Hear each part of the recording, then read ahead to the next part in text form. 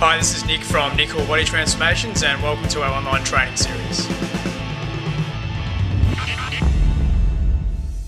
So today I'll be taking you through a 90-second Powerband routine using squats, push-ups and a squat with a row. So this exercise routine will be 30 seconds each exercise, back to back with no rest in between exercises.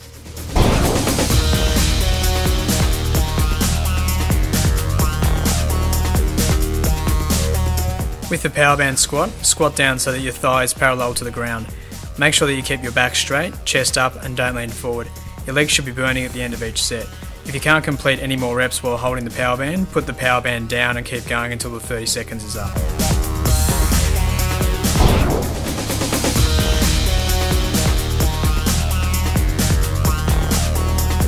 Depending on your exercise experience, you can complete push-ups either on your toes or your knees.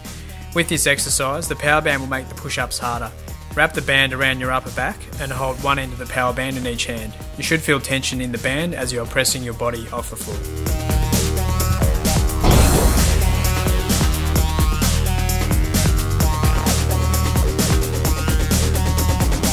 With the squat row, you'll need to anchor the Powerband to a pole or something that is strong enough that it's not going to move.